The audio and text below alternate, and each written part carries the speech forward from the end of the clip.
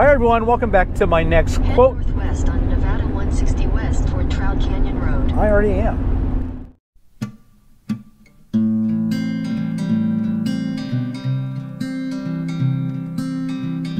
Welcome back to my next quote to live your life by. Today we're going to continue with travel quotes, the idea that travel can change you and make you a fuller, better human being.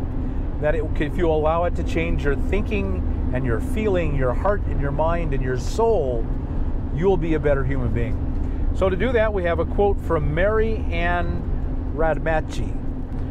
I am not the same having seen the moonshine on the other side of the world. It was a short one. Let me say it again. I am not the same having seen the moonshine on the other side of the world. And the key core to that, the key things I want us to hold on to is that you will be changed. And, you know, it's not seeing moonshine. Seeing moonshine in a different country isn't going to change you. It's the entire experience of having gone somewhere and being surrounded by totally different kinds of people who think totally different ways. But when you examine them and you see them, they are the exact same as you are. They're human beings with sadnesses and fears and joys and a longing for love and happiness in exactly the same way you are.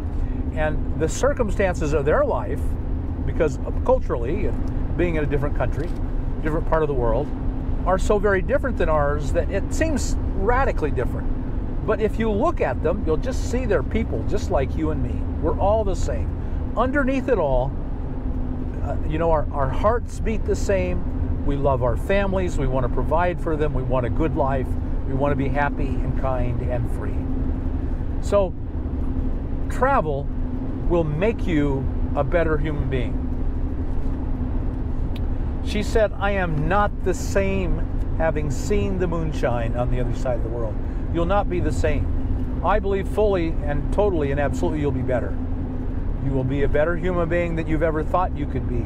But the only way to know is to find out, to get out of the rut of your life, to get out of the habits and the monotony of what you're doing now and go travel.